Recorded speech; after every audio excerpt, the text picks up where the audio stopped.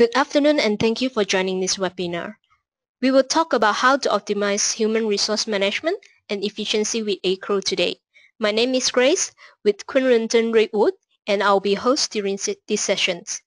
If you have any questions, please use the Q&A box on the right side of your screen. We'll try to answer them at the end of these sessions. This webinar will be around 30 minutes and we will have around 5 minutes for Q&A sessions. And we will record this webinar and make it available to you later on. Without any further delay, I would like to introduce you our presenter today, Olivier.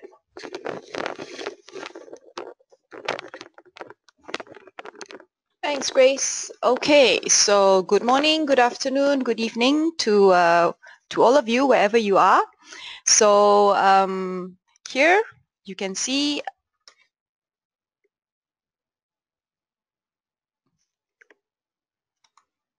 all right, that's me. My name's Olivier. I'm the Associate Director of Consulting with Quint Wellington Redwood. Right, before I go into AQRO and what it's all about, let me give you a quick intro to Quint. So we are called Quint Wellington Redwood. We're an independent management consulting firm based out of Netherlands. We have roughly about 250 consultants worldwide, and our core business is really on lean IT, service management, sourcing, architecture, and governance. Interestingly enough, we're also listed as the top global advisor on sourcing and governance. Right, a bit about what we do. We do help customers come up with the digital transformation, coming up with a roadmap to improve their digital strategy. We provide sourcing advisory services. We also help customers design, implement, and maintain their IT service management competencies. We help them set up the organization structure. We help them come up with the processes and so on. And also, if you look at the bottom right of the screen, you can see we have also the academy portion, which is pretty much looking at enabling professionals predominantly on IT services and IT best practices. Okay, so some objectives of the webinar. I'm going to cover what are typical resource challenges, and I'm sure most of you can relate to a lot of them. What is AQRO, why AQRO, a little bit about what the course is about, and what benefits you can gain from attending the course. I think each of us can relate to many of the common challenges below. That happen in our everyday lives, things like constant disruptions via emails, calls, meetings. We also suffer from unclear requirements, changing priorities. It could introduce a little bit of a reactive or ad hoc situation within our organization. And of course, we always have insufficient resources.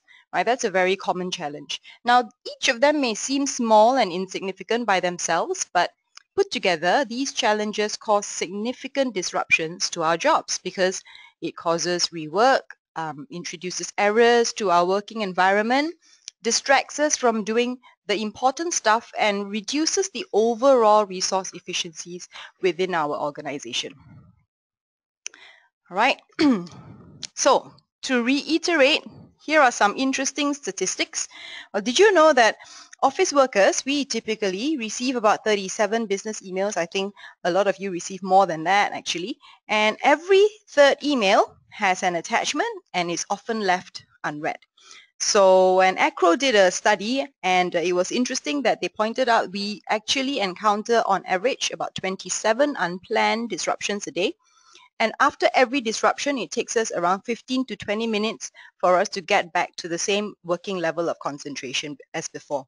So if you take a simple calculation of 27 unplanned disruptions, multiply that by 15 minutes, we're really talking about close to 7 hours of time which needs to be taken for us to actually get back to the same level of concentration as before we got interrupted. That's 7 hours a day.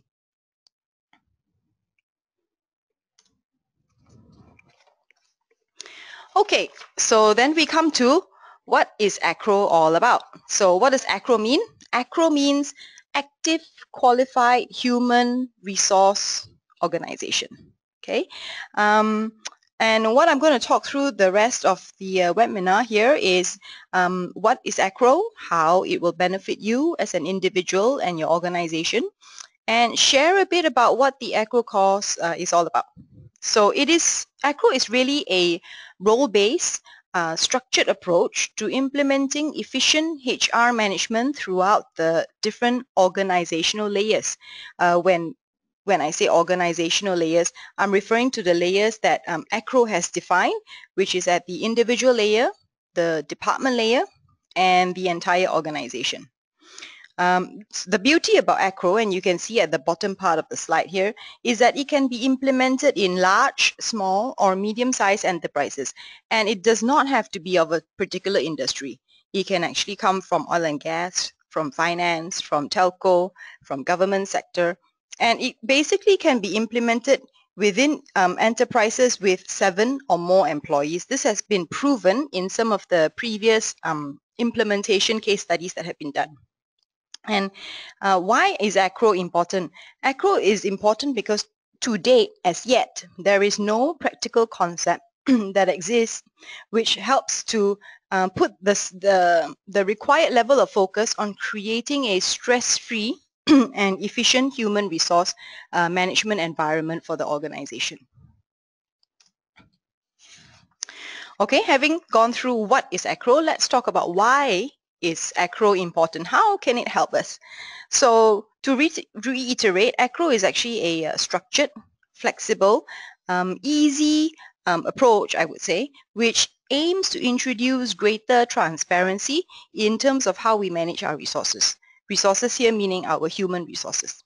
So again, this slide talks about how AQRO can help us across the multiple organizational layers, starting with the company or the senior management right at the top. It introduces efficiency. AQRO has been proven to save up to 1.5 hours per day per worker. So imagine if you multiply that per year per worker across all the employees in your organization, the results are actually quite phenomenal.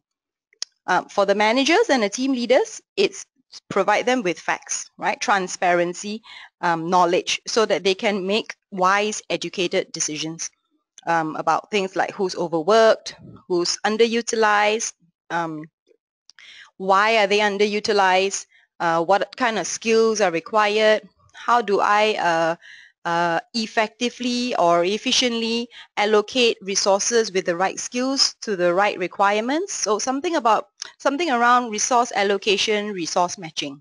And of course, at the individual layer, we have at the worker layer, it really means a stress-free environment where there's limited or even better, no distractions.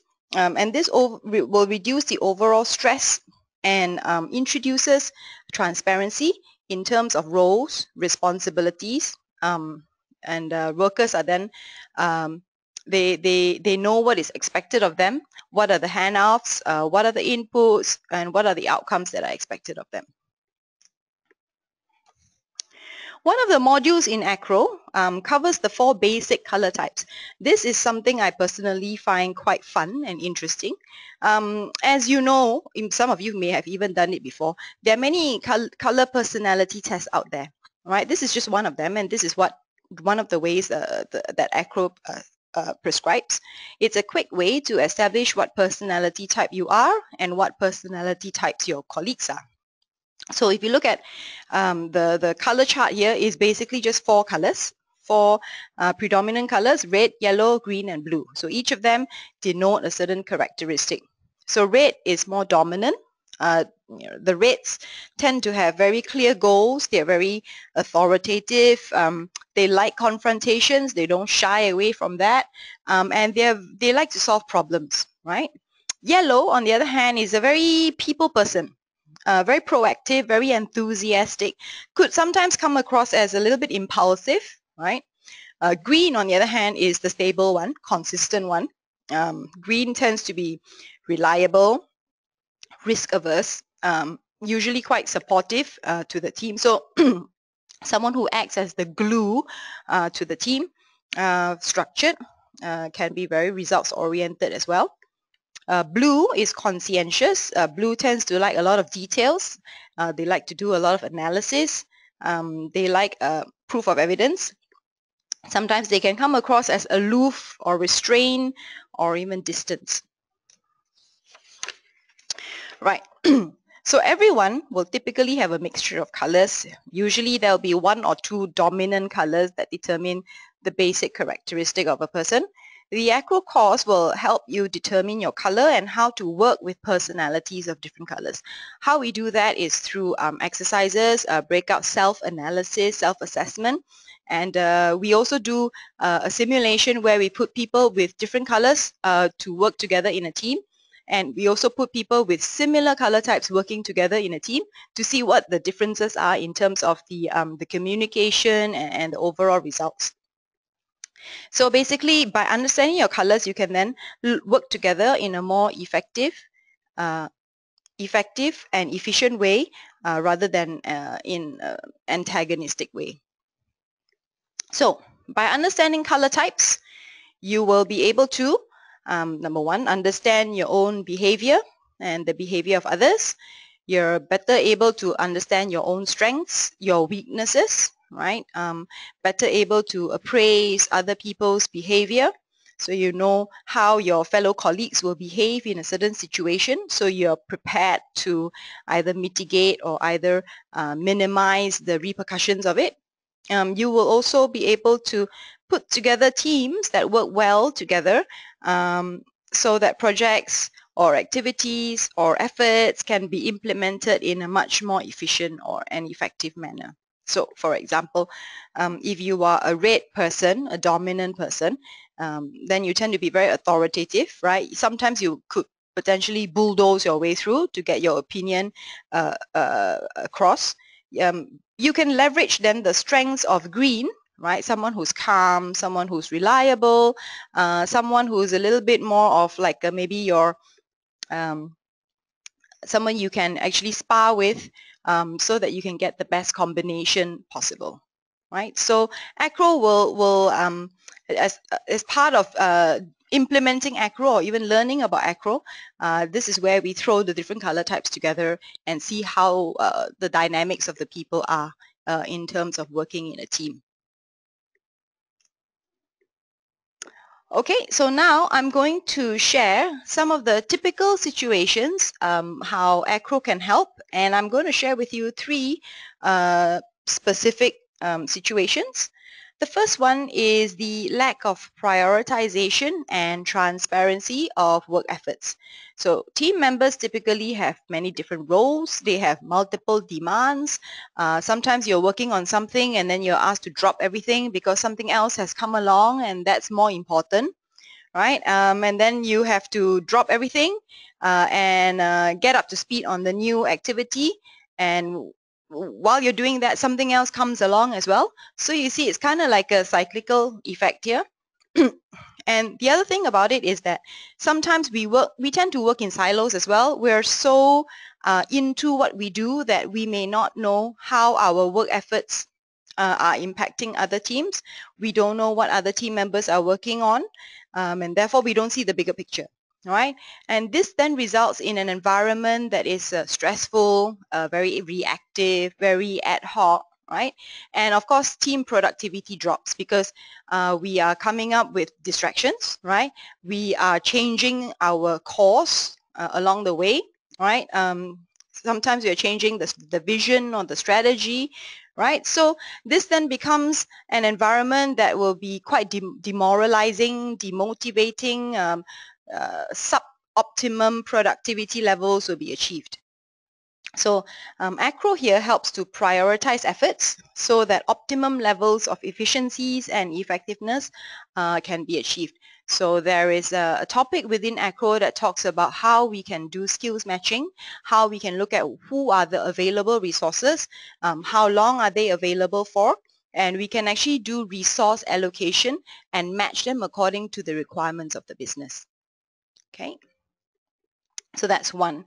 The second one here is a situation where we have multiple responsibilities, and I think this is something that is quite common among us as individuals.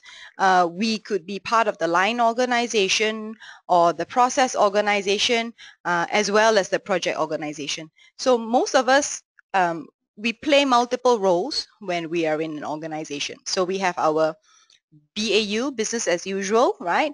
We have our administrative stuff we need to do, maybe our management stuff that we need to do. Maybe we also need to work on projects, right? So with all these multiple hats that we have to wear, right, AQRO actually introduces clarity. Clarity in terms of what are the roles and the responsibilities that are needed, right? So that decision making, escalation, execution of work is clearly understood and carried out. So things like job descriptions, things like clear handoffs from one role to another, they're all clearly stipulated. So we don't have to, get confused as to what this role means, and if we jump to another role, what then is the expectations of that role. So it's clarity of roles, which then gives a greater transparency in terms of the effort that we spend.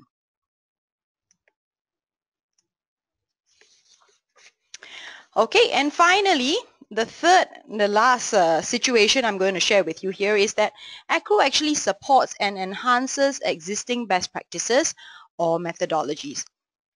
Here you see a list of methodologies. I've listed out things like ITIL, COBIT. COBIT is around governance, right?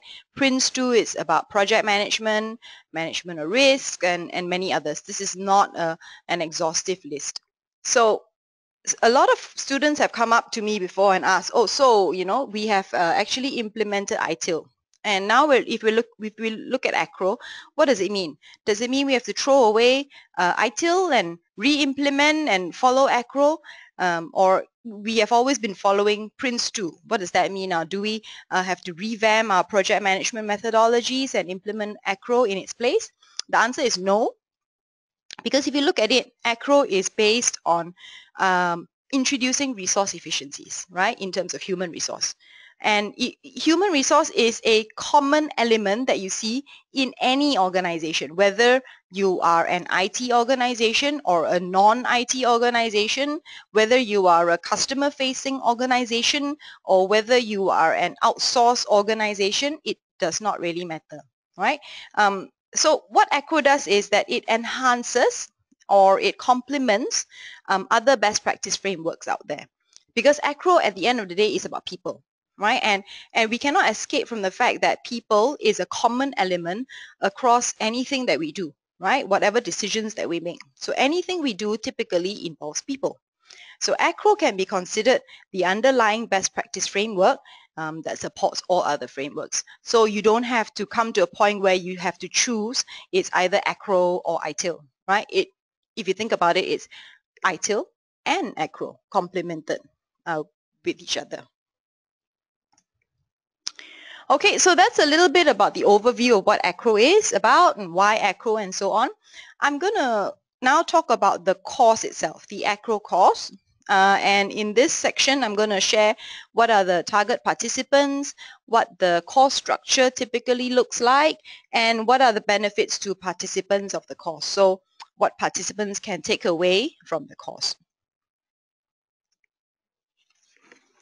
Okay, in terms of target participants, it's really very broad in terms of coverage. It's suitable for anyone who requires working knowledge of key concepts of AQRO, anyone who wants to improve the way of working among their team members, anyone who's looking at improving resource management processes. It could be also targeted to people who are individual contributors or team leads, project managers, anyone who's looking at role descriptions and looking at assigning roles to individuals, even HR personnel would benefit from this course. So anyone who wants to know how to be more transparent about the roles, how to define roles and responsibilities clearly, and so on. So if you look at the bottom square, in the green square, The typical roles, people who would be interested or who would greatly benefit from the course would be department heads, resource managers, project managers, change managers, basically anyone. Now, in terms of the course itself is a foundation in AQRO. It's a 3-day class, and typically the exam is on the third day, the second half of the third day. It's an instructor-led course. It's actually quite heavy in terms of breakout sessions, exercises, simulations, and all that. So it's actually quite a fun class where people actually get up and walk about and they get busy working with other teams. The exam structure is 50 questions, multiple choice, A, B, C, D. Right? Passing mark is 50%, so you need to get 25 correct out of 50. 40 minutes in duration. It's a closed book exam. Currently, the exam is available only in English. In terms of prerequisites, the beautiful part of it is that there are none. So anyone can take this course. However, basic knowledge of some HR practices, if you know some process frameworks such as ITIL, COBIT, or anything like that, that would be helpful. Even things like project management or resource management practices would be helpful, but it's not a prerequisite. As a result of completing the course and passing the exam, you would then get a certificate. This is a certificate issued by APMG. You will get the AQRO Foundation certificate by APMG. Okay, and how will it benefit participants of the course? So over here, there are quite a number of benefits. I'm going to just share a couple with you. After learning about AQRO and more importantly, applying those principles of AQRO within your organization, you can start to see that your staff becomes more and more stress-free. It creates an environment where growth is encouraged. Therefore, it increases the quality of work performance because motivation levels go up, clarity of roles go up. All right, it's clear what is expected of people. They are not stressed. They are not constantly disrupted. And overall, it creates a positive cyclical effect where your staff will experience increased motivation over time.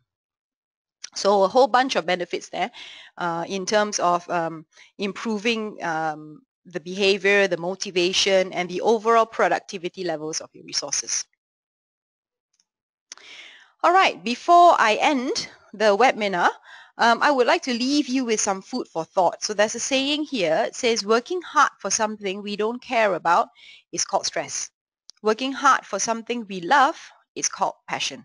And that's very true because if you think about it, we spend about 30% of our lives working, and since work makes up such a huge portion of our lives, so much of our lives, we should actually enjoy it, right?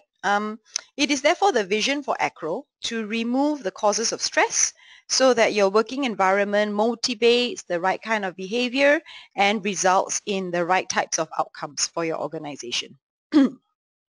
So this pretty much ends the content part of my webinar. Let me see if there are any questions posted. Okay. All right. So yes, looks like we have a few. Okay. Here it says, sorry if I've missed any detail, but I need the price of the AQRO certification. That's not a problem. We will get back to you on that shortly because we have your details and so on. So we'll get back to you on that. The next question is, what is the full form of AQRO? So I take it that you want to know the full naming, the full name of AQRO. It actually stands for Active Qualified Human Resource Organization. Yep. Okay, what else? We have, okay, another question here is the exam mostly related to ITIL? Okay, that's an interesting one. Actually, no. The exam is actually about AQRO. You don't need to know ITIL in order to understand AQRO. The interesting thing about AQRO is the founder of AQRO actually created AQRO because she felt that there was a need to sustain certain projects, and this started with her implementing ITIL projects. And she felt that, okay, ITIL actually pretty much takes care of the process, and typically we have technology to enable some of these processes. And she felt that over time, the level of success in terms of maintaining and sustaining ITIL actually dropped over time, because the people, the motivation part, the change management part was not taken care of or not given enough focus. So that's why she came up with AQRO. So to answer your question, the exam is not mostly related to ITIL, but it would help if you know a little bit of ITIL or COVID or any of the best practices. Yeah, I hope that answers your question. Okay, we have a couple more questions here. What are key success measurements of AQRO? I.e., how do we know that we are successful? Okay, to answer that, here are some. Maybe you can think about measuring percentage increase in worker efficiency per day, right? So if AQRO is implemented correctly, you would probably have improved utilization of resources. Maybe even from a project perspective, you could have improvements in the number of projects delivered in time, in quality, and on budget. Maybe you can also think about improving the accuracy in resource planning, so you don't have last minute shifts of resources, right? Plan who's got downtime, who's got leave that's booked in advance, so that you can map the availability with the requirements of the business and the skills as well. Other things maybe that you can think about is improving the overall resource utilization. So you don't have too many people on the bench who are idle, but say whenever someone's idle, you can think about improving his or her productivity by sending her for training on skills that are more relevant within your organization.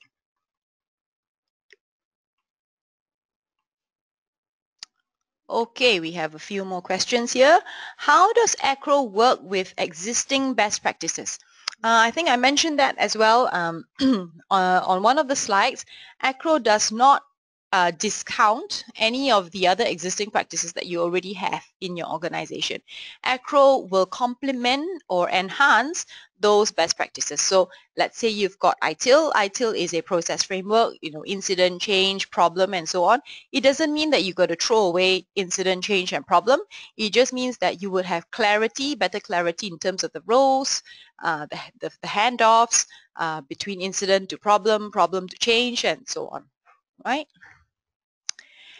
Okay, is the AQRO exam theoretical or scenario based?